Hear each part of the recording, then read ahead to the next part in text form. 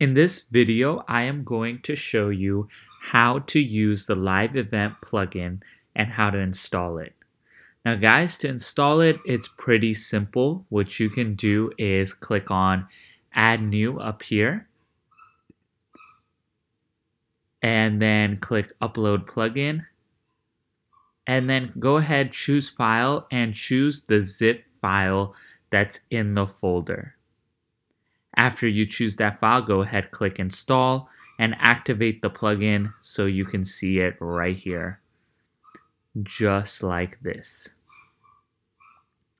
Once you have done this, you'll see the live event plugin right here on the side, and you can go ahead and go to Events and create a new event just like this. As you can see, there's an event in here. And to create it, all you would do is write the name and the description and click Add Event. Now you can go ahead and select like a timeline section in the event if you'd like to. So go ahead and do that from just picking which event you want, giving it a name, description, and etc. The next thing is timeline items. Now, this is where you will select, what type of item you want to add on to your timeline. If it's an image, if it's a tweet, you can bring from Twitter, or if it's an HTML. As you can see, I've added a few up here. Now, the next thing is timeline icons, which if you would like to have an icon on there. Now the next thing is stat section. So here, this is where you can add a stat section if you would like people to see stats on there. There's also stats group and stat item, which works just like the timeline section. Next one is the comment section, and this is for other people to write comments in your area. So, you can have it enabled, disabled, however you would like. And again, you get back down to comment items, which is the same thing as timeline items, whatever you want to add. Now the last thing is options on here, and on this, you can change the text, the color, how you want the timeline to look, exactly how you want the comment section to look, how you want the stats section to look. You can go all the way to, the social sharing and those type of stuff. And then the last thing is some advanced features that you might want to add onto your, on your timeline and live events.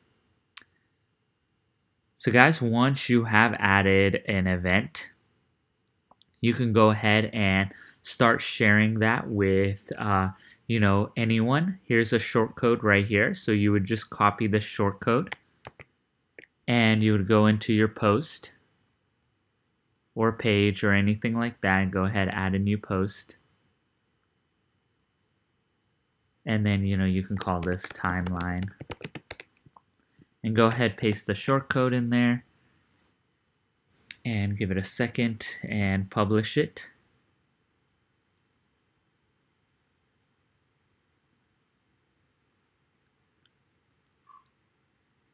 And then go ahead, click View Post.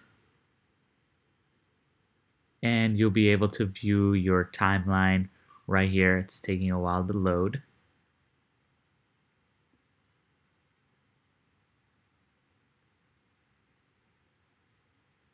It's taking a really long time to load. Well, guys, that's pretty much it on how to get this live event to work. Since I'm screen recording my computer, it typically tends to run slow, and as you can see, it's still loading. But yours won't take this long. And this is very simple, very easy, very cool way to have on your website so you can post, live events, what's going on, and people can follow it.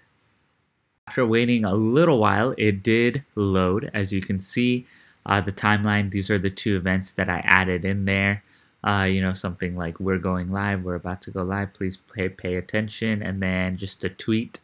And I can keep adding as I go, and it will add in real time.